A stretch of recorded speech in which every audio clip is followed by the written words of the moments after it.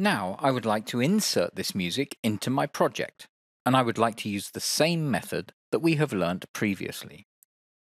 So by double-clicking my music, I can call it into my preview window, and I could play it from here and set the length here, but for now I don't need to. I'll specify where I want to insert it into my project, right at the beginning. Double-click the clip again, and now we can see that as my source material is audio, the mapping section has grayed out the video icon, and instead I only have the audio icon visible. I would like to place my audio on track 1A, and so by drag and drop I can just move my icon onto track 1A to insert the music here.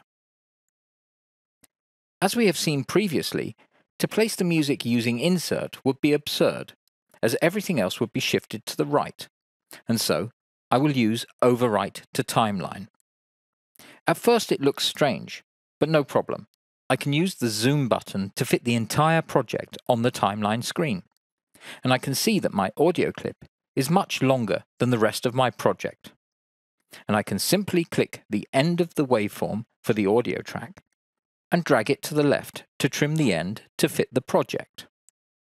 Now again, I can use the zoom button to show my entire project, and I can then watch and listen to all of it in the timeline.